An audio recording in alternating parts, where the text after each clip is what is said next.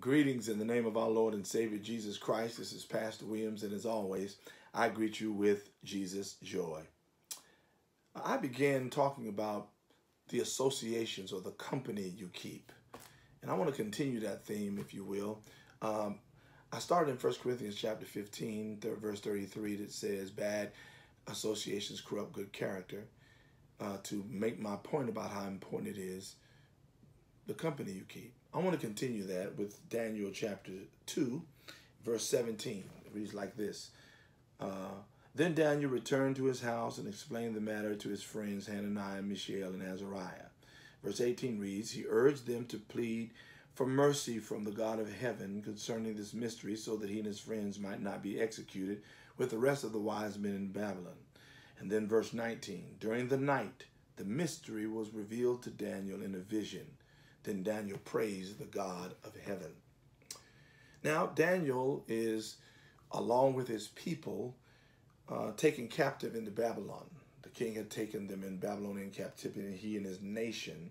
And one of the practices of the Babylonians is whenever they would take a nation captive, they would skim off of the top of the nation the best of the best, the creme de la creme, if you will, the cream of the crop, and then train the best of them to serve in his Babylonian administration. Daniel was one of the ones who fell in that category because he was so impressive that he was trained and was given a position of high authority in the Babylonian administration. One day the king had a dream, and when he had this dream, he asked his wise men to interpret it for him. Actually, he called them together and asked them to tell him what he dreamed and the interpretation thereof. Well, they said, well, king, nobody can do that. No one can tell you what you dreamed. But if you would tell us, we can interpret it for you. The king became so irate that they couldn't do it, that he decided that all of the wise men would be executed. So he sent out a decree, and the chief of the guards was out to carry it out. When Daniel heard about it, Daniel confronted the man. His name was Arioch, and he said, why has the king set out such a terrible and harsh decree? And then he explains the situation to him.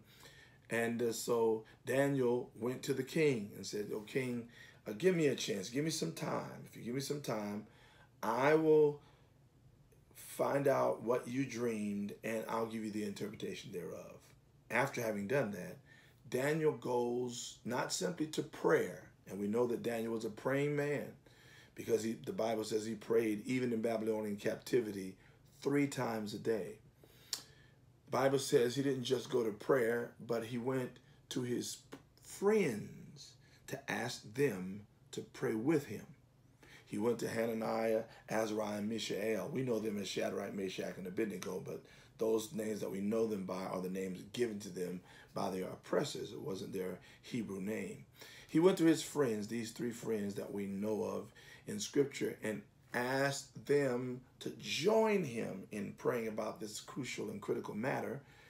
And the Bible says they did. And when they prayed, one evening, Daniel got the revelation to the mystery of the prayer, of the dream that the king had. And of course, his first response was to praise the God that they served.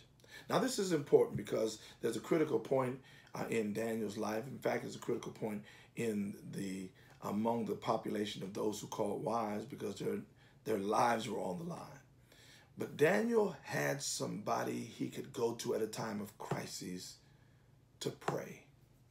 And as people of God, if you're a believer, you know the importance of prayer. Prayer is to the spirit what breath is to the body. If you don't breathe, you can't live. And if you don't pray, you're not going to make it. Prayer is critical. It's central to what it means to be a believer. Prayer is our inviting God to the fight, if you will. Prayer is the acknowledgement to God that we can't do this alone. So prayer is our capacity to reach over into another world, if you will, and grasp what we need for the living of these days. Anyway, prayer is important.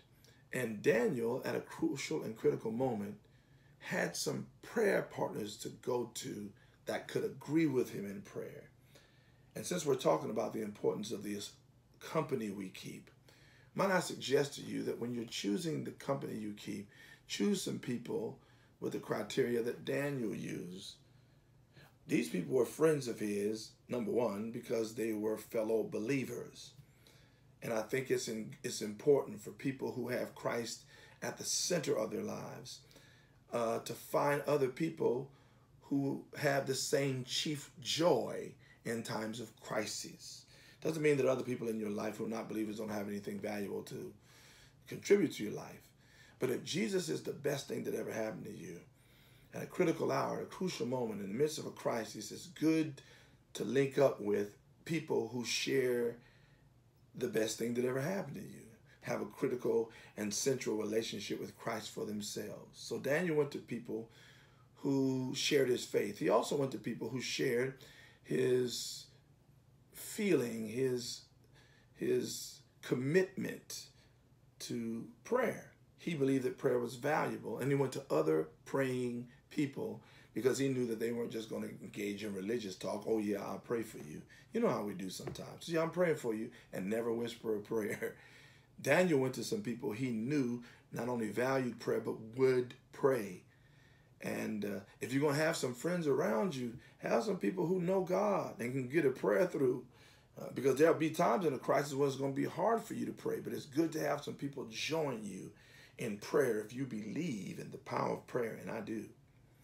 And he went to people who were fellow sufferers with him, people who were part of the oppressed, people who could identify with what it meant to be in a crisis. And sometimes what adds fuel to the flame that fuels your passion for prayer is that you share a similar experience, that when you're going through something, it's good to ask people to pray for you who know what it's like to go through what you're going through, or may even be going through the same thing. Ain't nothing like touching and agreeing with someone who's going to pray with the same fire because they are familiar with the same thing.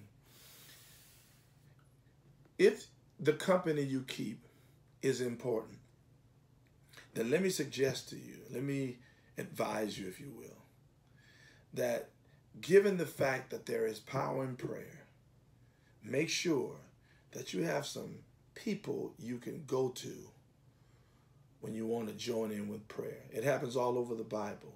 Jesus even had prayer partners, Peter, James, and John. Esther, when she was faced with a crisis in the nation, she went and asked people to fast and pray with her. Jesus said some things only come through prayer and fasting. So it's good to be a person who knows the value of prayer yourself. But can I encourage you to get you some prayer warriors, some fellow laborers in prayer with you? Because sometimes what helps you get through a situation is not simply that you pray through, but that you pray through with people who join with you in prayer and agree with you in prayer. And if there's ever a time we need to pray and pray together, it's during this COVID virus and during this virus of racism and white supremacy and during this virus of the malady we're suffering from poor leadership in our country. It's time to pray. We'll do more than pray, but there is power in prayer. The Bible says that because Daniel went to his praying friends and they agreed in prayer, that the prayer was answered in the sense that Daniel was praying for insight into mystery of the king's dream, and the Lord revealed it to him. And listen, there's power in prayer, and there's power in getting associations, friends to pray with you. Imagine the joy that must have come to the hearts of the prayer partners and Daniel when Daniel came to them and told them, our prayers have been answered. What do you do when your prayer is answered? Well, do like Daniel does. Before you act on anything else, take some time to have a praise break and do like Daniel did. Praise the God of heaven. If it is true that your life is influenced in significant ways by the company you keep, make sure that one of the criteria of the company that you're keeping is that they know how to get a prayer through. God bless you. I'll talk to you next time.